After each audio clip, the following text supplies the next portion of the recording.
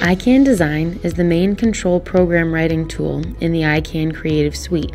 IQAN Design is used to write programs to control virtually every aspect of a machine's operation. Utilizing CAN bus technology, this platform allows us to bring together components such as engines, transmissions, displays, and joysticks, as well as the ability to control many different types of outputs, such as digital, proportional current, and PWM.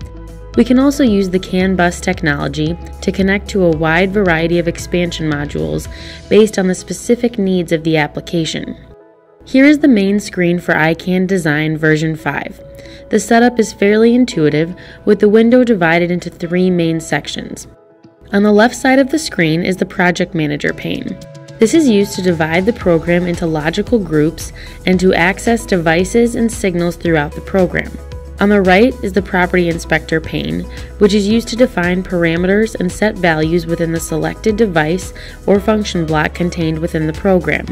The large pane in the center is the editor where the program logic is created. We're currently on the top level tab, or the System tab, which is where you'll create the bus architecture and select the modules used in the application. There is also a help screen in the lower right-hand corner.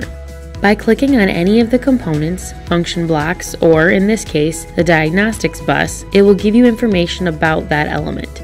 As you can see, we're still on the system layout page, but we've added an MD47 at the top. The MD47 is our 7-inch touchscreen display.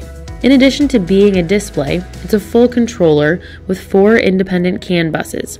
We've taken the first bus, Bus A, and have assigned that to be our expansion bus. This will allow us to connect CAN-based expansion modules to the master controller.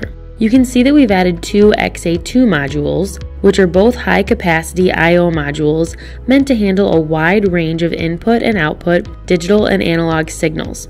We've also added a second bus, CAN Bus B, and designated it as our J1939 bus. On this bus, we added 2 J1939 CAN joysticks. Since these devices were all added to the system layout page, they will also appear in the Project Manager pane in the System list on the left.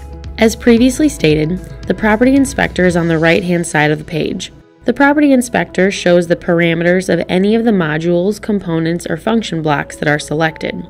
For example, when the MD47 is selected, you can see a list of its parameters in the Property Inspector, such as its address and whether the real-time clock is enabled. This is the application page where the machine programming resides. This page contains a range of function blocks that actually define the program. The typical layout would be inputs and function parameters to the left, outputs to the right of the panel, and all the math and instructions to run the program in the middle. Every function block has a specific control purpose with its own set of rules and parameters. This is where you can create the instructions, rules, and limits for that block. The IQAN Design software also contains the application to create display screen pages and to define buttons for the touchscreen. This is accomplished through different pull-down menus, which lead you to an assortment of lamps, gauges, and other screen elements you can use to convey information. This is all connected to the program using the Property Inspector, where you can connect to the different blocks and conditions that you want to use to trigger events and provide information.